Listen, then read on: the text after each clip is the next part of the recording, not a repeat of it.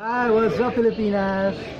That's our greeting. What's up, Pilipinas? What's up? Good morning, Filipino.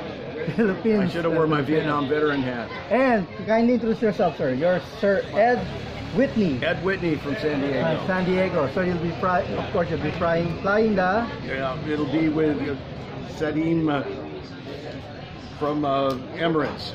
Emirates? I'll be his co-pilot. Okay. What's the name of your balloon? I don't know what he's calling it.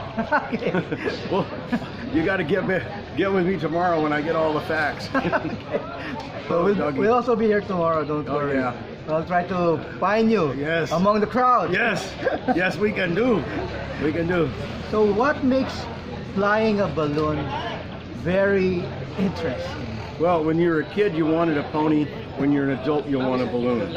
Okay. It's because you can float along the earth like a bumblebee. Yeah. You can fly low over invisible rivers of light. Wow. Excuse me, air. Air. Okay. And you. That's Also where light. the fun flying is in valleys and canyons, where you can come up on wildlife. In California, we could come up on wildcats and their kittens, and wild dogs and coyotes. You know, this business of flying way up. So I'm a sport adventure pilot. Whoa. I'm not a commercial pilot. I'm sport adventure. Whoa. Okay, that's nice. I do it for I think fun. that's even better. Oh yeah. Sports adventure. Yeah. I want that as well. I am. I'll bring my card tomorrow.